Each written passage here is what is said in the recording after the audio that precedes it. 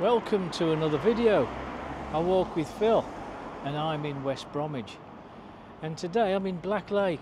Well, that's where I am at the moment, and the reason I'm here today is because I'm here to check out a house which once belonged to a very famous wartime hero by the name of Robert Edwin Phillips, and he lived at this particular house during his childhood and up until his retirement after leaving the military.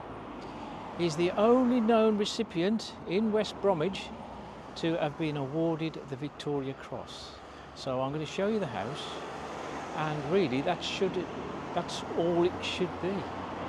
A very famous hero, awarded a medal, Victoria Cross, the highest you can achieve, and the blue plaque is there on the house and commemorating where he lived. But that was not the end of the story. But first we'll show you the house, and then we'll take up the story after we've visited the house, and I'll tell you what the controversy was regarding his name. Done a bit of filming around here. I did the Black Lake estate, and I've been along here as I filmed a bit of the hilltop just ahead of me. Also done a film of Hilltop Park. Check all those out if you can. But today I'm here standing outside a small detached house, and it's number 54B Holyhead House here on Hilltop. And just at the top of the door you can just make out there's a blue plaque, and it was here where Captain Robert Edwin Phillips lived. But sadly there's a lot of hedge growth there to the right of it, and we can't quite see the actual wording on it. I'm trying to zoom in, so I can't quite read it, sadly, and it's way high anyway. Need these hedges by the side of the door trimmed, I think, in order to see properly.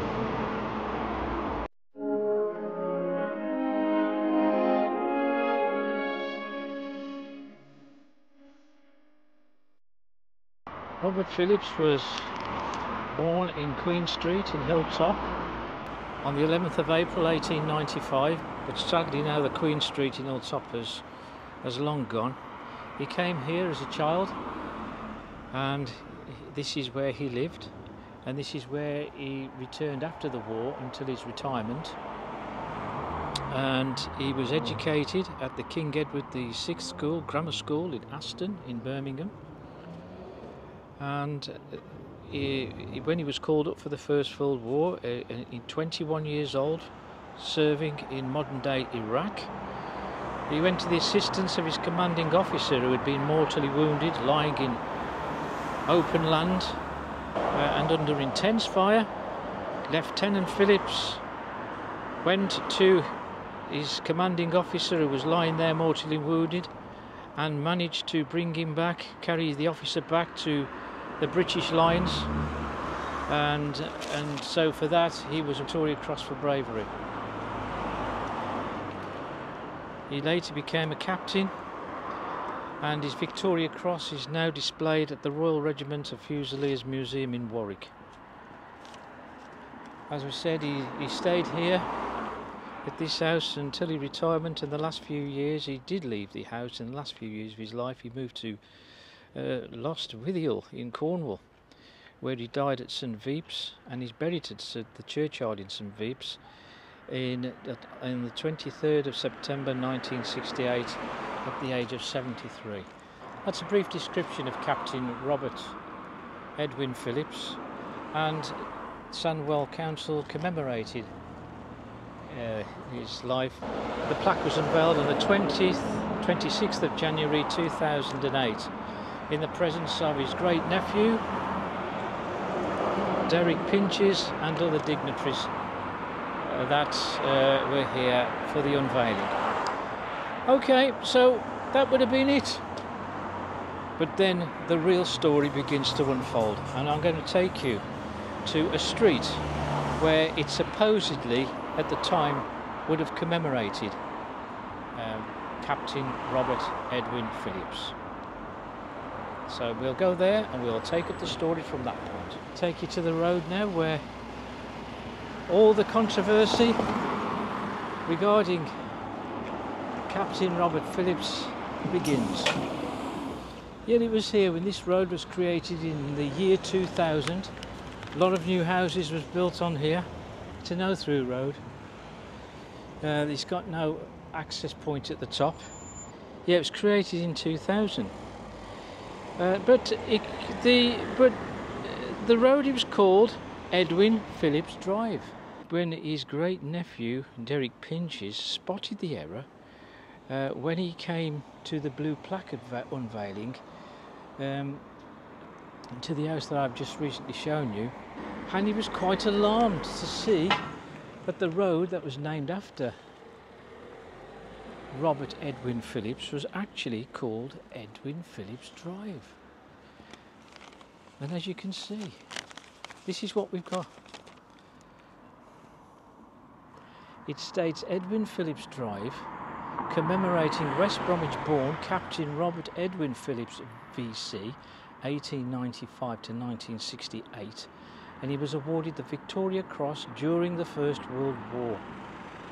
Now, no sign, street sign in Britain has anything like this. And you may ask, why couldn't they change the name to its proper name, which would have been Robert Edwin Phillips Drive? Well, that was down to the residents of this road. When the pressure was on the council to change the name to the proper name of the recipient of the Victoria Cross, the residents were not very happy at all.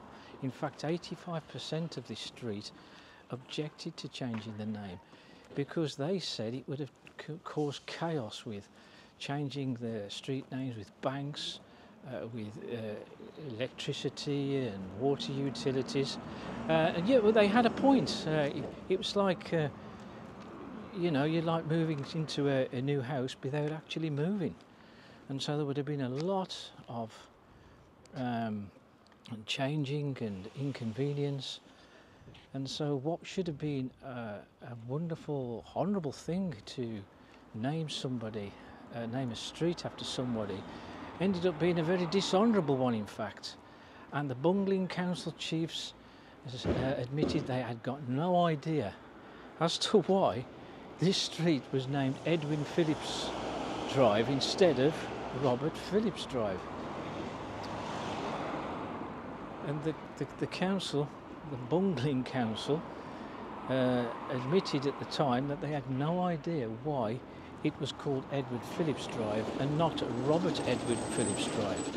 So after 8 years of it being called Edwin Phillips Drive, the council, as we said, was under intense pressure to change the name, but the residents objected.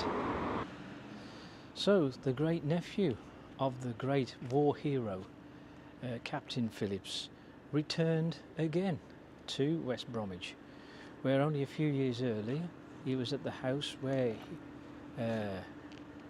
Robert Phillips lived. He was back here now for an unveiling of a street sign, and this time this was the only compromise they could reach because of the objections of the residents. So this was the compromise that they came up with by adding a sign underneath Edwin Phillips Drive. So after much controversy, this was finally the answer to the problem of the name. And so I think it was around 2009, Derek Pinches and other civic dignitaries came round here for the unveiling of this particular name of this road. And it is quite unique. It is a bonkers name of a street, to be fair, to have that caveat underneath a misspelled street name. So I think most people were finally pleased that at least Robert Edwin Phillips had been honourably commemorated with this street sign, as it appears it was the only compromise they could actually come to. I suppose the irony of this particular road was when people did move here in 2000, they didn't know who Edwin Phillips Drive was. We never know the names of who these roads are named after as a rule, do we? I mean, we just move into the road, the houses in the street. And I live in a particular road with a name, and I've got no idea who he could have been. He could have been an alderman, he could have been a councillor, he could have been somebody famous, but we don't really know how these streets, who these streets are named after. So when this street was called Edwin Phillips Drive, none of the residents actually knew it was named after a war hero. And so, but when Edwin Phillips Drive had this placed underneath the street name, at least people in this street now know who he actually was. But the thing, the other point to add, of course, if it in the first place, if it had been named Robert Edwin Phillips Drive, would the residents of the street even know who Robert Edwin Phillips was? And they only know today, of course, because of that extra signage underneath. But anyway, there you go. That's the story. That was the controversy. One of the most bonkers street names in the whole of the country. Okay then, so that's the end of our little historical walk of Captain Robert Edwin Phillips. We've had a look at the house, a house that of course many people have driven by many times and will walk past many times, not knowing that somebody very famous lived in that house. He was the one and only recipient of the Victoria Cross who lived here in West Bromwich, and the last few years of his life after retirement he did move down to Cornwall, and that's where he's buried now, in Cornwall. And it was a very controversial time, this sign, but at least it has been resolved to most people's satisfaction. And yeah, and if you like the video, hit the like button and also hit subscribe. And if you hit subscribe, it'd be very, very much appreciated if you could. Keeps the channel alive. And if you got your notifications switched on, hit the notification bell to let you know of future videos that I upload on a regular basis. So there you go, and I'll see you on the next one.